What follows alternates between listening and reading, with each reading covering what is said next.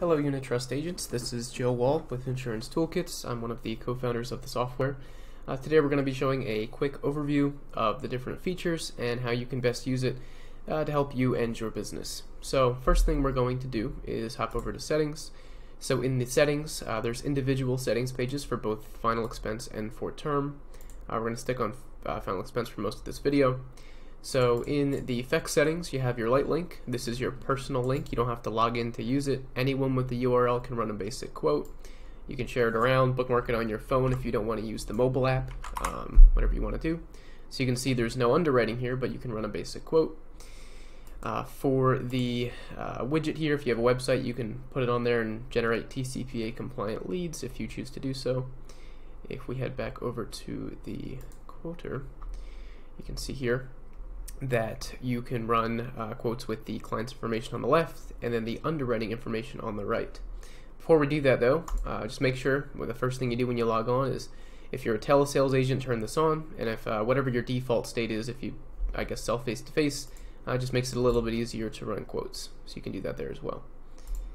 So heading back over to effects. So a few different things with the quoter here, but first we're going to run a graded modified quote. So running 15, and just as an aside, in this video we're only going to be looking at the website.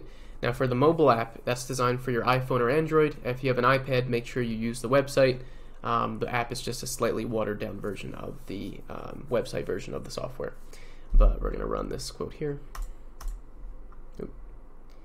Hop in, say 55. So when we have our companies here, you can see that we order them in buckets, so we always show, in this case, everything is graded, but we'll always show day one coverage first, followed by graded, modified, and guaranteed. In this case, it looks like Moo is our lowest cost option, and there's a few different features of the tiles that you can take a look at. So we have the Social Security billing stars here, so if they have true Social Security billing, meaning they take the money out at 2-3 a.m., first, third, or a Wednesday, we'll show them with a star. If there's a commission cut, different products have different cuts. Make sure you know your contract, but the variance can be pretty great. So you can see with Moo Graded, there's up to a 40% cut, American Amicable, 15%. Now, a lot of these plans, too, have different parameters for what they cover. So you can see Moo Graded is actually a modified plan, whereas American Amicable Senior Choice Graded is a true graded, 30/70/100. So it's always important to take a look at what the plans are actually covering so that you know what you're presenting to your client. You can see Transamerica Graded here is also another modified plan. So it's important not to go by the name and go by what is actually covered. And we have, of course, the EAP button here, and we'll get into the compare button shortly. If a carrier offers accidental in a plan, or if you want to see the annual rate, you can hit the expand arrow here. So what we're going to do is we're going to enter some basic underwriting information. So first thing I'm going to do is I'm take this off. The reason I do that is that money does not buy life insurance, but your health does. So in my personal opinion, it doesn't matter if the client wants $35,000, what their budget is. First thing we have to do is figure out what they qualify for. So when you leave these fields blank, we'll automatically run final expense at $10,000, and we'll automatically run term at $100,000. So every carrier will show. Now we'll put in a medication, spironolactone. So we only show the accepted uses for medications, and that can be filtered down further by carrier on our back end. But for example, if you put in donepezil, we're not going to show you confusion, we're going to show you Alzheimer's. But in this case, spironolactone we'll say is taken for blood pressure. First fill, let's say 2018. And we can pop it in as easy as that. Now, what you'll notice is there's a red dot on a few of the carrier tiles here. So what that indicates is sometimes, based on data points that we have, based on what the carriers have told us, or a variety of other reasons, there's something that we can't necessarily quantify into a preferred standard modified or whatever the carrier's indication is, but we want to let you know that, hey, this medication may trigger a referral to an underwriter, it might go graded or rated, so we let you know with the red dot. So whenever you see the red dot, make sure you mouse over it, because that means there's something that we want to tell you. A few other things with our system. It does support combinations, so if we put in gabapentin, we'll say it's for pain. I'm just going to quickly enter these in. And we have metformin. For diabetes, we'll say first fill 2016. Now we call these fringe or follow-up questions, so whenever you see these questions, again, there's things that we want to narrow down in the underwriting to make sure you're asking all the relevant questions, so we'll say no to this for now. And you can see we'll auto add diabetic neuropathy. Now, American Amicable and some carriers will let this slide. Sometimes it won't be picked up on, but in general, it's a good thing to know that diabetic neuropathy is not a health condition. It's simply somebody with diabetes and neuropathy. So gabapentin, a nerve pain pill, and metformin, diabetes.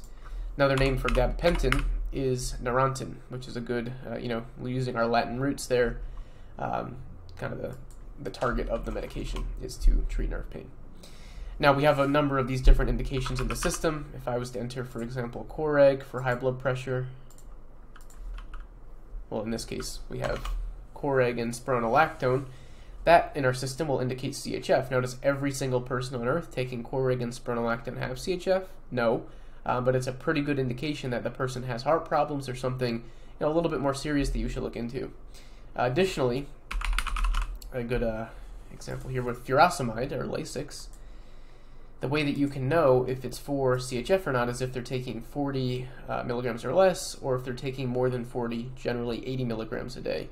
So we try to catch you, or if the client is trying to insist one thing and you're not sure if they're telling the truth or not, the system will help you kind of catch these things as, what we care is how the company will see it. So that's kind of how we build our system there. But one more that we'll show here is cancer. So if I type in cancer here, you can see that we call our underwriting system a reverse funnel. So we try to show you as few options as we can, and then we narrow you down the chain of questioning as we go. So these top three options you're probably not going to use too often, but do they currently have cancer? Do they have they had cancer in the past? We'll say, have they had cancer in the past? Type of cancer, depending on the carriers that you have selected. In this case, we'll say other. Date of last treatment, we'll say 16. Diagnosis, we'll say 15. Have they had cancer more than once? We'll say no.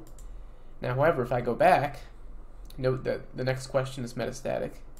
If I answer this yes, it'll ask me the logical follow-up question, have they had recurrent cancer of the same type? So Mutual of Omaha and some other carriers specifically ask about this, and the reason we don't show you it if the first question is answer no, logically you cannot have the same type of cancer more than once if you've never had cancer more than once to begin with. So the important thing with our underwriting system to know is that we will ask you the only questions that are relevant and pertinent to the case as you're putting it in, so that you don't waste any time and you ask the right questions to the client.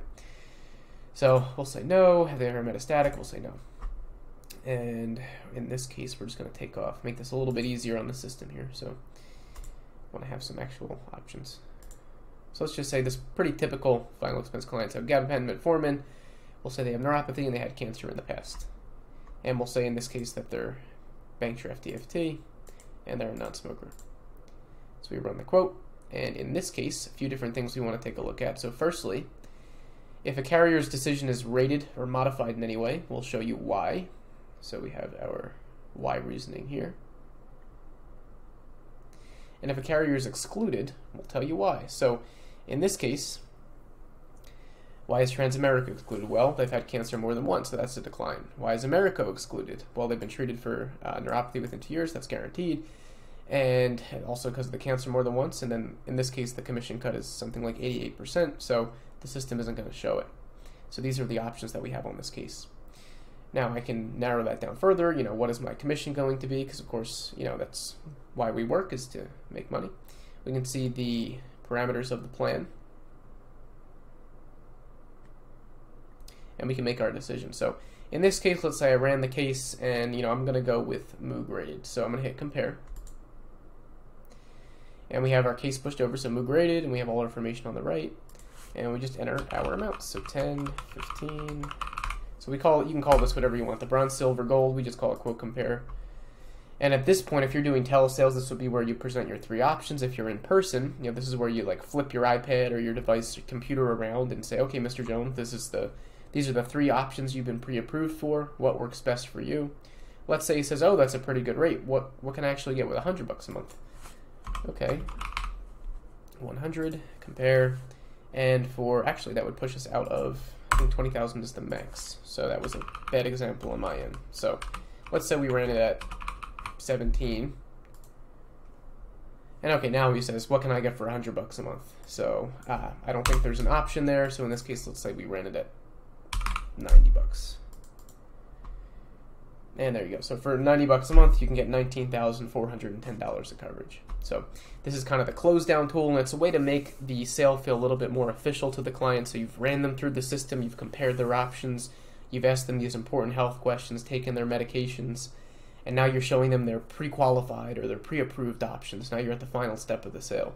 This helps to differentiate you from other agents because you're making it feel a lot more official. It feels very real. It's a computer program that you're running them through, and it makes them feel ready, as in, what do they need to think about? You've already ran them through, you've pre-approved them. It's time to see if they actually get approved, when you actually submit the app. When you're ready to submit the app, you just click eApp, and then it'll take you to your login for that carrier. So we do not handle any enrollments on the portal or the system itself.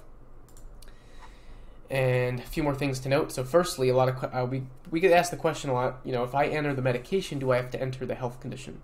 So in this case, or in any case, the answer is never. So if I put in metformin for diabetes, I do not need to go in and enter diabetes as a health condition. If you have the medication, that's always best. In this case, this person's cancer was 2016, so it's very doubtful they remember what they were taking, so the health condition is fine. But when you have the medication, just try to enter the medication when you're able to do so.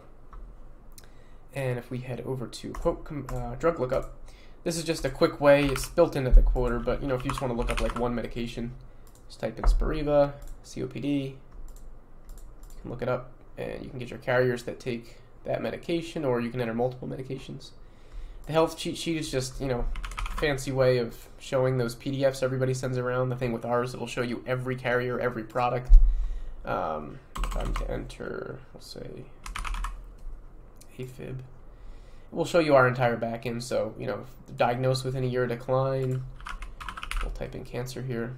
It shows you all those fringe questions that I mentioned. So, cheat sheet's always there if you need it. And we didn't spend much time on term today, but it's essentially the same interface as the final expense. So you can enter your face amounts up here. You have your ROP toggle. You can change the term length if you want. If it's sometimes the carriers ran by the nearest age, and in this case I entered age 40. Also for this plan, it's going to require a PHI based on the face amount I ran with the age, so we'll let you know that there. So again, always use the red dot indicator. And we'll take off the ROP here. So if a carrier offers living benefits, we will list them on the toggle here. So it's always important to look in the agent guide to see the exact parameters, but you can pretty quickly and easily look up what the living benefits are with the toggle, or at least the basics of it. And if you ever want to move quotes in between FEX and term, so let's say I ran this case, and obviously this person's probably not going to qualify for much term, but we want to move them over, so I would just hit save. Saves the file in an unreadable extension. I would just go over to term, click load,